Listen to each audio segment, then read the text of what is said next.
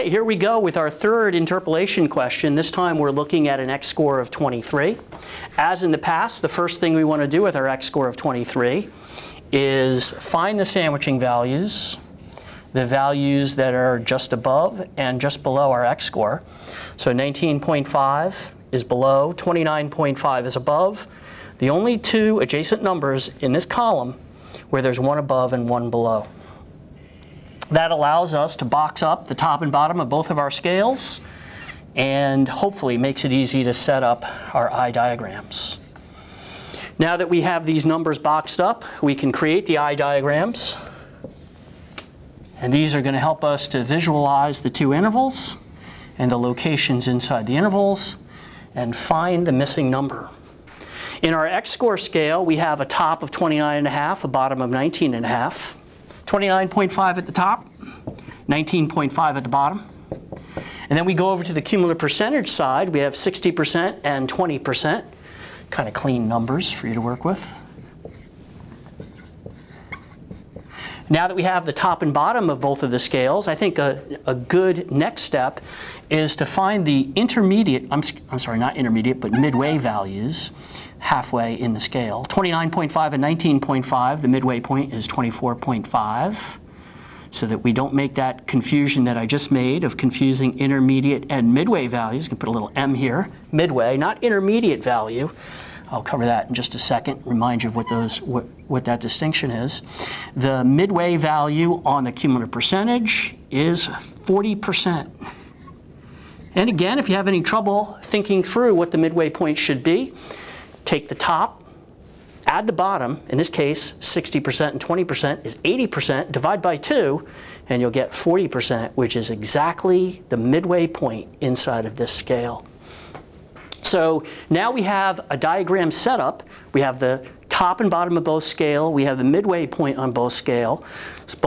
We can go back and plug in our intermediate value, and the intermediate value is the value that we're given that we're trying to find a cumulative percentage value for. In our case, the intermediate value is 23, not to be confused with the midway point, which is simply the midway point in the scale, not the value that we're trying to find an answer for.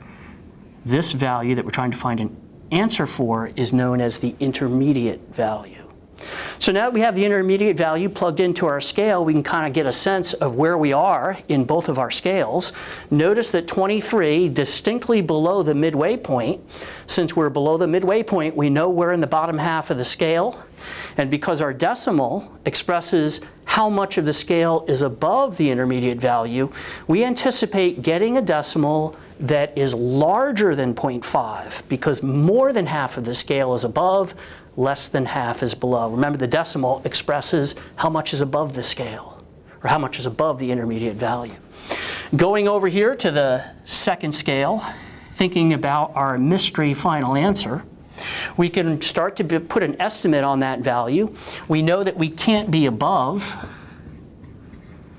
the midway point, otherwise we'd have an x-score that's above 24.5.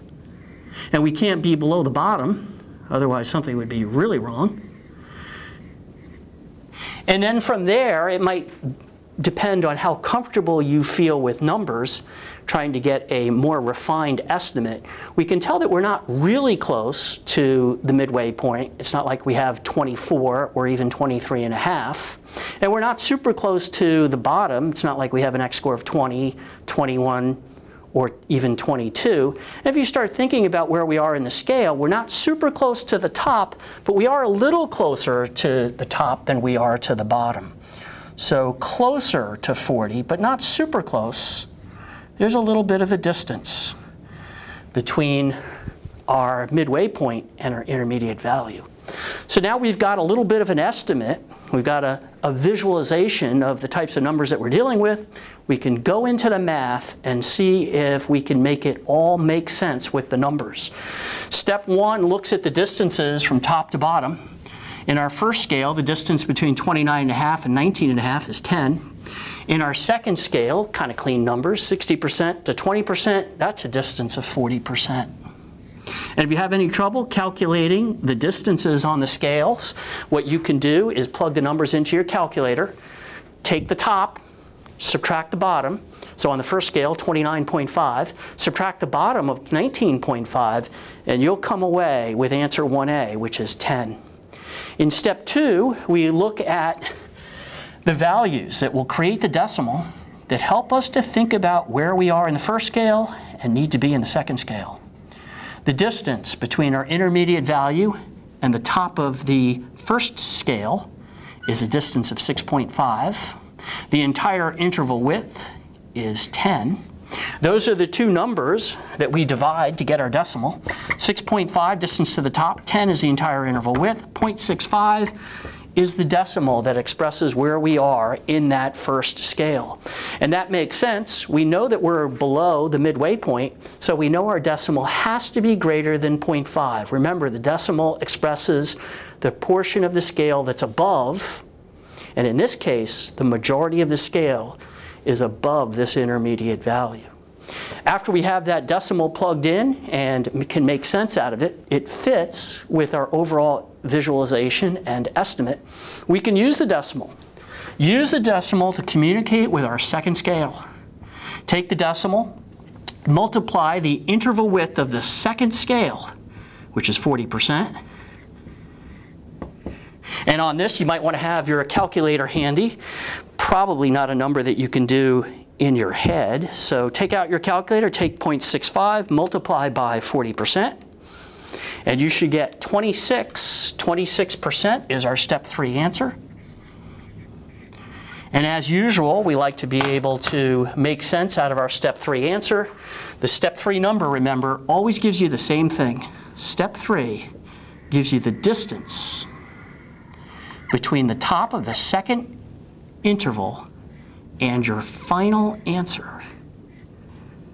So 26% from 60, 26% down, that's going to be our final answer. To put the details on that, let's do the math in step 4. 60% is the top of the interval. Our step 3 down to value, down to the final answer, is 26%,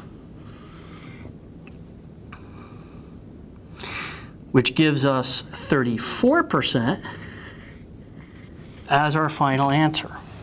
And then it's always possible that we've made a mistake of some sort, but at least we haven't made a huge mistake. We see that our final answer at least makes sense in the context of our general estimate. We know that our final answer should be between 40% and 20%. 34% fits. We knew that it wouldn't be real close to 40, wouldn't be real close to 20, sort of in the middle, but a little closer to 40%. If it were exactly in the midway point of this second scale, it would be 30%. And indeed, we are a little bit closer to the top than we are to the bottom. The middle point of the bottom half is 30%, and we're above that. So by all of those component parts, all those visualizations, connecting up the visuals with the math, and just a general sense of where we are in these scales, those numbers make sense. And hopefully you can do that estimate, check those numbers, and the whole process will hopefully make even more sense as you connect those things together.